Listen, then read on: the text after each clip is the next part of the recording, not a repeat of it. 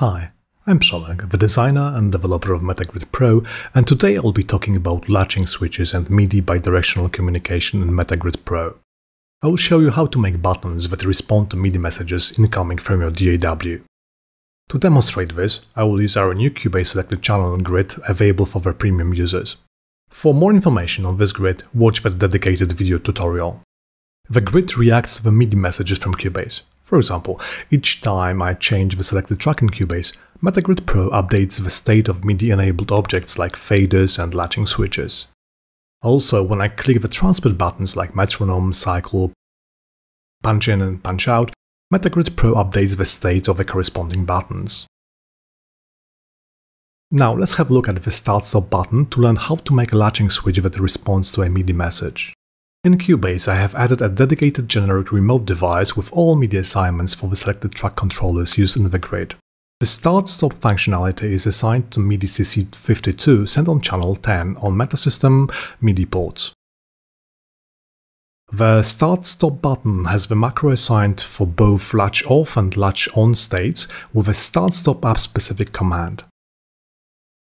The toggle on incoming MIDI settings is on with a MIDI CC set to 52 and the value set to 0 for the latch off state and 127 for the latch on state.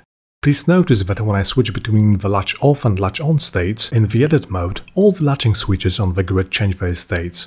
Nice to see the context, right? So each time when you click the Start-Stop in Cubase, Cubase sends a dedicated MIDI message and MetaGrid Pro updates the state of the corresponding controllers. The macro for this button includes the app-specific action, but it can also be a MIDI CC action with corresponding values. Let's create a button that will control the metronome functionality in Cubase. This function is assigned to MIDI CC 54 on channel 10. Now, let's change the button type to the latching switch. Let's create a macro with a MIDI CC action for the latch off state and set the values to CC 54, value 127, and channel 10. Let's duplicate this macro for the Windows platform as well. Now let's do the same for the latch on state, but this time we need to set the value to 0.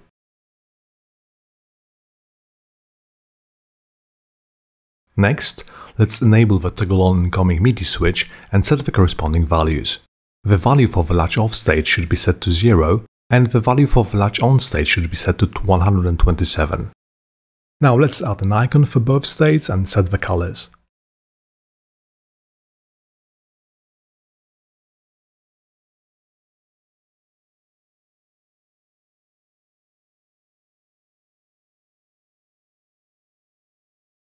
Voila!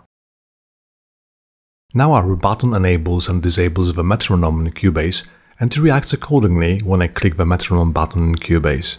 I hope that this short tutorial will help you create useful and responsive grids. Enjoy MetaGrid Pro!